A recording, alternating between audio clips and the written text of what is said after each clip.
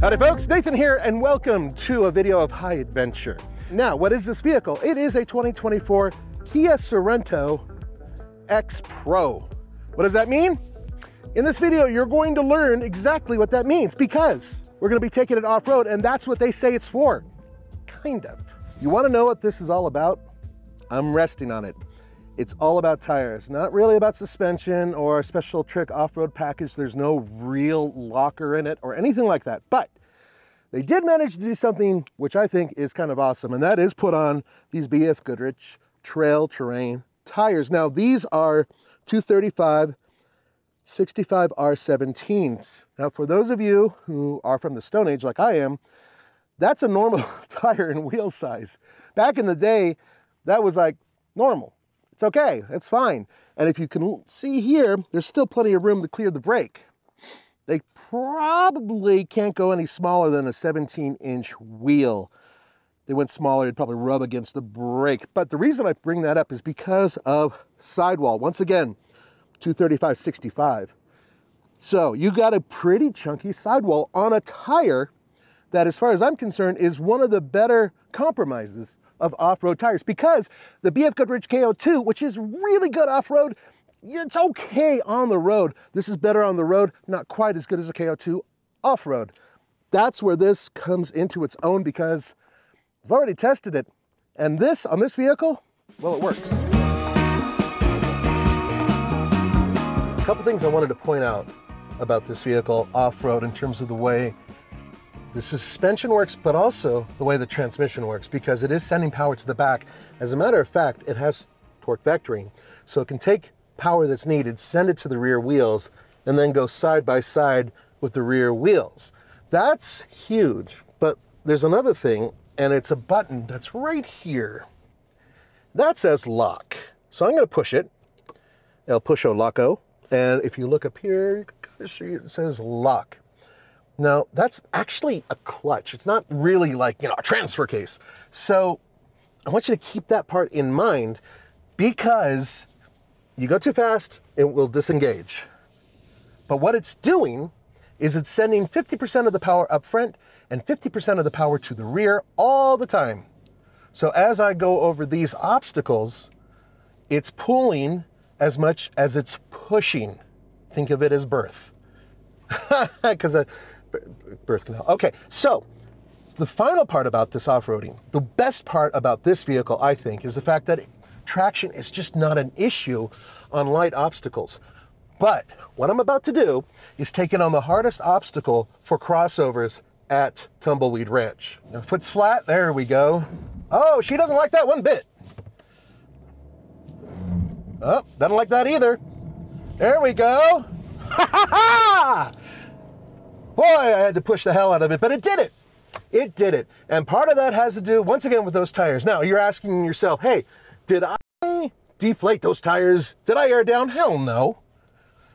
If you're coming up to a road, like a fire road or whatever, and it's a difficult obstacle, but you're in the middle of something and whatever, you're not going to jump out and air down. Hey, hold on, honey, it's an emergency, but I need to air down. So my point of view is that in this particular case, with this type of obstacle, which honestly isn't that difficult, not a big deal. Breakover angle, 17 degrees. That's not great, but fortunately, because of that 8.2-inch lift, it's manageable. We've taken it on some obstacles and we haven't scraped the belly, knock on wood, yet. Departure angle, 22.1 degrees. Actually surprisingly good. But here's the thing about that. This vehicle can tow, right? In fact, it tows more than its brethren, 4,500 pounds. This one doesn't appear to have a tow package on it right now. So I'm curious to see whether or not putting a tow hitch on the back of this thing would change the departure angle. One final point is that its wheelbase, 110.8 inches. It's not huge. Look at it this way. This is larger than a Honda CR-V, but it's smaller than a regular Toyota Highlander. It puts it smack in the middle, yet it has a third row seat. It doesn't compete against a lot of vehicles, but even the Mitsubishi Outlander, believe it or not, competes directly with this because wheelbase and the third row seat size. But there aren't a lot of other ones out there that do that. Aha! This is a magic engine. And that's because it has a wimpy little brother that I know well. And that's because that powertrain is essentially inside of my Santa Cruz. This one, however, is turbocharged. So it puts out 281 horsepower, 311 pound-feet of torque. This is a 2.5 liter. Let me show you something. It's a vehicle that's very interesting because its cargo space is sort of in the middle of the market. Now, back here in this area, first of all, if you're curious, let's see. Oh, well, there it goes. Yeah, not a lot of space. Enough room for Roman's toupees and tooth whitening stuff right there. He would be thrilled.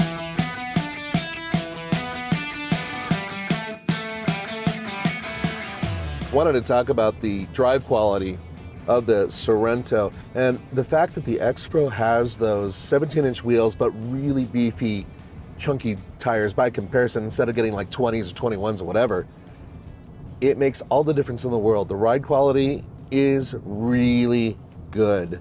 It's relatively quiet. I mean, I'm going over some really rocky, well, not rocky, but bumpy roads right here that are partially, potholed and whatnot. Not a big deal. So the suspension's been dialed in. The ride quality is quite good. It's fairly quiet. Very good cross-country vehicle. We've already driven the hell out of these things, going all over Colorado. Transmission, not really my friend. Acceleration can be a little laggy. Also the steering. The steering's really vague. Think 1980s larger sedans and you kind of have the general idea. But then again, this is built for moving people. It's not built for performance. And that's the one thing. Throwing this around a corner, it leans a lot. It does not want a corner. And those tires I've been raving about, they don't like to be pushed with hard performance, with lateral performance, right? Those two things just don't work on those tires. Once again, locked up.